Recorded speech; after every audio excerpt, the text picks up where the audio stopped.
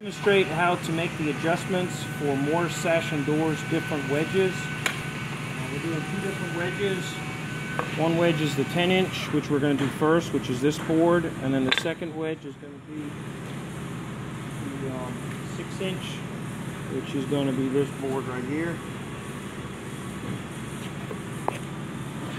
So again, we're going to start with a 10-inch.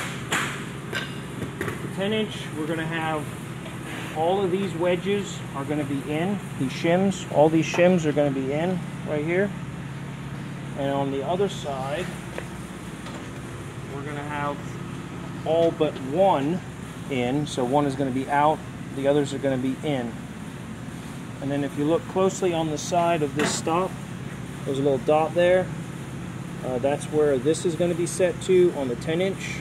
And then when we do the 6-inch, it's going to be to this dot here. Now, there is going to be a cover on it. I have it off right now so you can see this better, but the cover will have, it'll be clearly labeled on the cover. So, in the back here,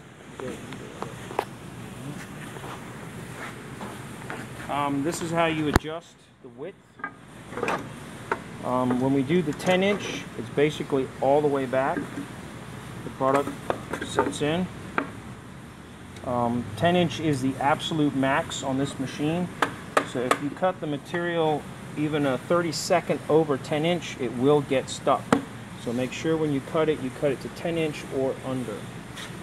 Over here is where we turn the air on. This is the power. Then we're going to key it on right here.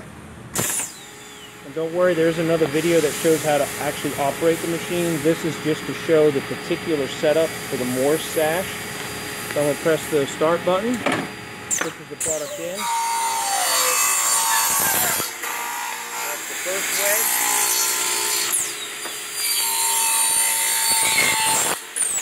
Second wedge, then I'm going to shut it off.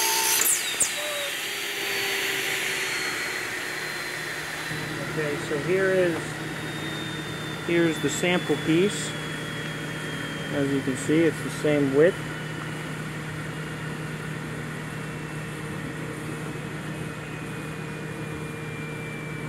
And both pieces, now this is the first cut, so it has a little bit of a bevel to it when it came off the saw, but the two pieces are the same, and the two pieces are the same as the sample.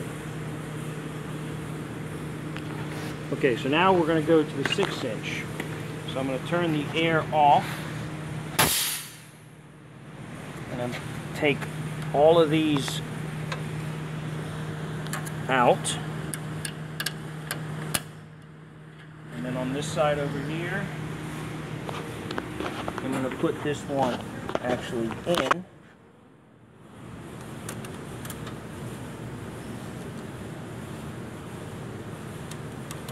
and there will be a wing nut there. This is just for the video, make it go a little quicker. And then I'm going to, while the air is off, I can take this board out.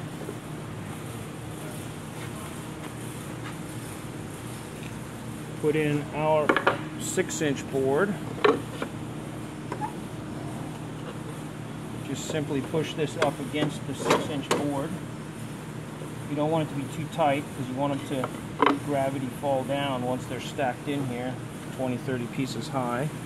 And then up front here, I'm going to loosen this up and move this to the other setting.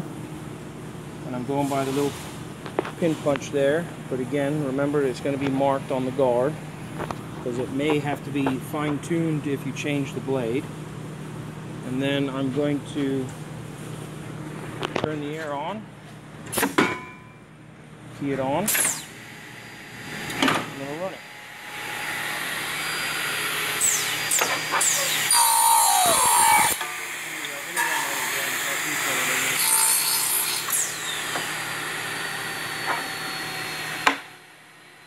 This board slightly cupped. The board's cupped, so I'm going to put the cup side down.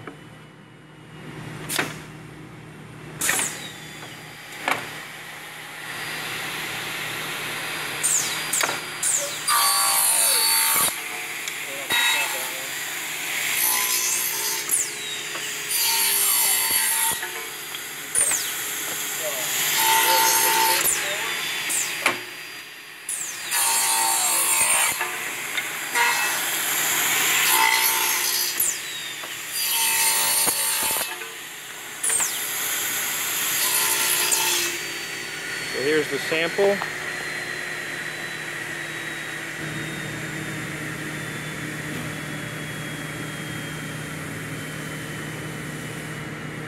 There you go. Here's the other cut.